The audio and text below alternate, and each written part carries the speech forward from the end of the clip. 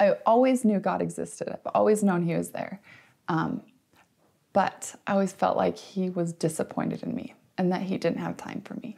I remember one time needing some kind of strength or comfort. And I knew that other people turned to God. I laid on my bed and I even wrote him a note, which sounds silly, but I did. I was like, this is how I feel and this is what I need. And I was probably like 10, and I folded it up and I put it under my pillow, and I thought, if God loves me, he'll take this note. And I woke up in the morning and it wasn't gone.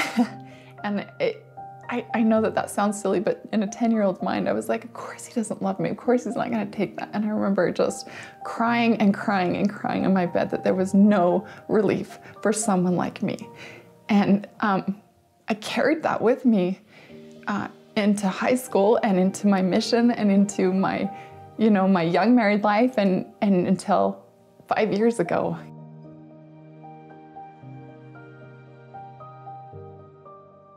So I've always loved drawing. Like I said, I've always loved it, but I never ever felt like I was good enough. And so I'd always hide my drawings or my paintings because I didn't want to be embarrassed.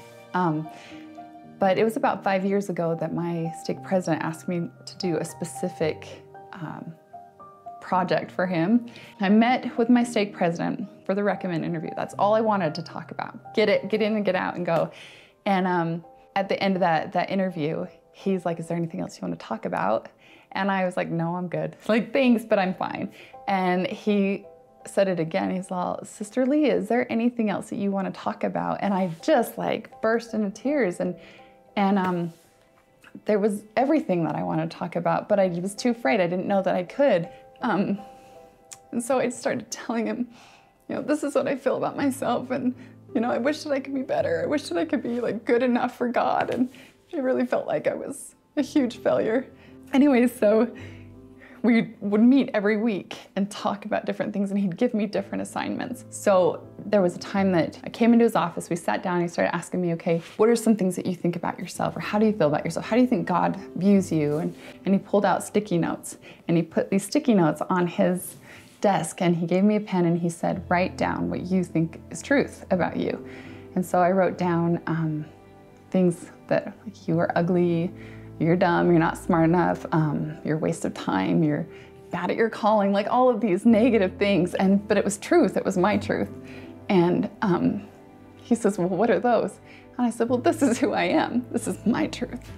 And he said, no, that's not who you are. He put those ones aside and he put out fresh ones, like new sticky notes. And he says, I want you to take these sticky notes home. And I want you to pray about the ones that you wrote down.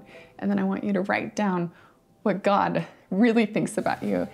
And I was like, no, because God's gonna confirm what I think, and I don't wanna, I can't handle that. And, but he says, this is your assignment, take it home. And then the boys one morning left for school, and I was like, okay, I can't avoid it. And I knelt down at our couch and I didn't have to say any words. I just, cried and cried and cried. And just this feeling of calm and peace. And it just was, Heavenly Father answered all of my questions. And I wish I could explain the exact feeling, but it was amazing. And he confirmed that, no, this is who you are, and this is what you can do, and this is your abilities, and just, go forward. And so about a month after the sticky note assignment, I went back to my stake president, talking to him, and he said, what are some of the things that you like to do? And I'm like, oh, I like to draw. And he goes, yeah, you like art, right? And I, just like, yeah, I love it, it's so good. And he says, I need you to paint me a picture. And I looked at him like this, like, what? I have the scripture that I love, I want you to paint it for me. Yeah, no, I was scared to paint it because I believed I was gonna fail. So when the painting was done and it was time to give it to him, I almost had a panic attack because I didn't want to give it to him. Because I didn't want him to hate it, and I brought it up out of the studio, and he just he kept saying, it's beautiful, this is beautiful, this is exactly what I want. And I was like, you don't have to be so nice, it's okay, I know it's bad.